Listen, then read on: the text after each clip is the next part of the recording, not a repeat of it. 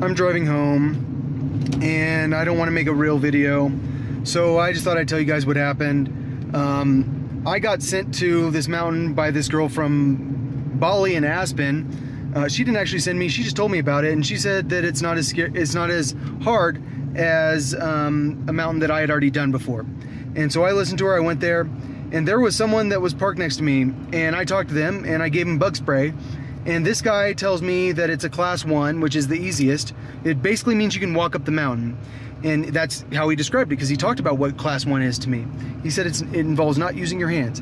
And he said it was super easy, and he said I shouldn't bring my gear. He said that my ice axe was dead weight. So I got there, and it was by far the most dangerous mountain I've ever climbed. It was scary. It's in the Maroon Bells. And my friend, who I think is a cop now, because he told me he's part of the cartel and he works for the cartel, and he told me all kinds of stuff, and he invited me to an orgy. As weird as it sounds, how could a cop invite you to an orgy? He has constantly tried to get me to go to the Maroon Bells to go climb, and he for like 10 years he's been telling me, I love the Maroon Bells, they're the best, you have to do the Maroon Bells. Like, he's been emphatic, I need to do the Maroon Bells. Maroon Bells are called the Deadly Bells because people die there a lot. Like, there's like 3 months a year that people climb there, and very technical climbers climb there, and people die all the time because it's so slippery. I talked to this guy about it, who's like he's like a paramedic for forest stuff, and he said the problem with Maroon Bells is it's so slippery. And after I've experienced similar mountains, which Castle and Conundrum are similar mountains, I understand completely. It's slippery, and if you slip, you die. And it's like, and you really just don't want to be tired up there. So this guy's telling me it's class 1. He talked me out of wearing my helmet, like, because it's so easy. He tried to talk me out of bringing my ice axe. I brought it anyways. Do you know how much I needed my ice axe? Like, you don't get it. Like, this guy, seriously, like, the probability that he didn't try to kill me, 0. Like, if you climb this mountain, you would never, ever, ever say it's class 1. It's fucking nuts. Like, this woman was up there with a helmet. Her husband, he's done the Maroon Bells Traverse. He told me it's a class 3 with exposure. He says that he can say it's 2D. It's class 3. He says it's multiple class 3 moves. And that's just on Castle. And this girl told me the Castle Conundrum are not that bad. This guy tells me Castle Conundrum are not that bad.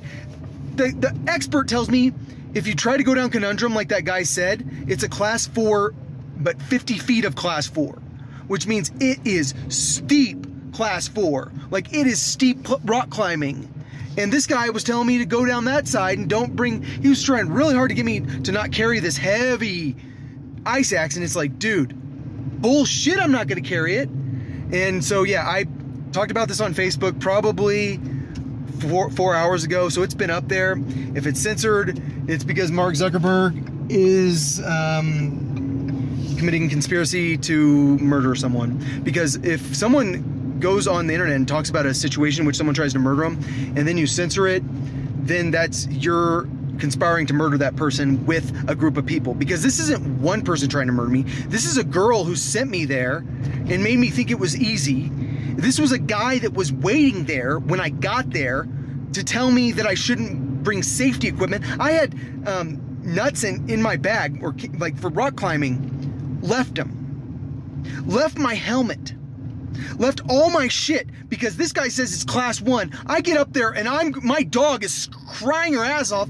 My dog did Harvard. She whined once at Harvard. She's freaking out at Castle. So yeah, dude, it's like, I don't know how to deal with it, because when the cops are trying to kill you and they're spying on you, it's like, how can you not get killed by them? And I can't call the cops because I'm incompetent. Because I'm crazy right now. Like, you don't understand. Like, I'm nuts. I can't call the cops. Like, reporting someone trying to murder me is me being a psychotic person. And plus, what are the cops going to say? Oh, we don't know it. This guy that was recommending the Maroon Bells to you, which is North Maroon Peak, is one of the top 10 most dangerous mountains in Colorado.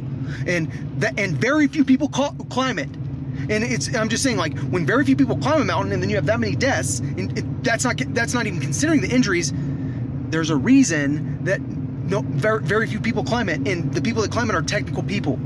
And so this guy trying to talk me into doing it, someone needs to find out if he's done North Maroon Peak, because he told me it's not scary at all. This guy who's a professional climber is like, it is scary. And so someone needs to go make sure this guy has done North Maroon Peak, because if he hasn't, he's been trying to kill me for 10 years and no one cares. Like, I mean, why? Because he's a cop? I mean, because he invited me to an orgy? Like, I mean, that's the thing. It's like the cops are disgusting. Like, they're disgusting. Like, after I've done this mountain, I suddenly realized that my buddy, who's like, he's not my buddy anymore. Like, he was trying to kill me. And it's like, I can't believe this dude just tried to kill me. Right in front of everyone, and no one cares.